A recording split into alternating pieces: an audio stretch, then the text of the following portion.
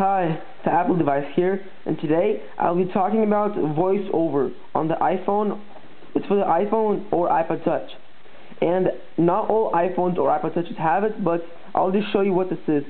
It's in Settings. You go to Settings, General, scroll down to Accessibility. Then right here it says Voiceover. You turn that on, and then you turn that on, and then here's what it does. You click on something. Accessibility button.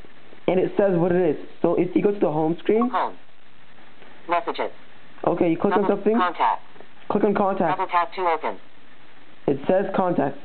So if you click on Contacts, it first tells you what it is, and then you have to double click it for it to actually click on. And people get a lot of problems with this. So like if you click on Settings. Settings.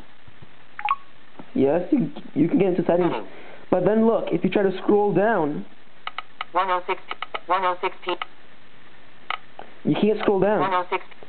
So you can't. Some people are having trouble turning it off. So if you want to turn off Voiceover, you take 3 fingers, you put them on the screen and just scroll down. If I can get this to work. What the heck? Carrier. Okay, yeah, there you go. 19 of 19. And then you click on General. General. You gotta double tap it. See, it slows you down a lot, and it's like complicated, and it's really messed up. Okay, so then I'll try scrolling down again. Showing rows 11 to 21 okay. of 21. And then Accessibility, you first gotta click on it. Accessibility. And then you gotta double tap it. Accessibility. General. Okay, and then I go to Voiceover. Accessibility. General. Voiceover. On. Voiceover. On. Voiceover.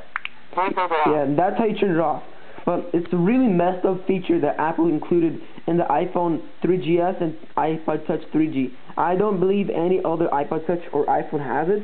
But if you get into that mode, this is how to take it off. Okay, so this is how to turn off Voiceover. Okay, rate, comment, and subscribe. Remember, click the subscribe button. It's there or there, whatever, right there. Whatever the button is, just click on it. Okay?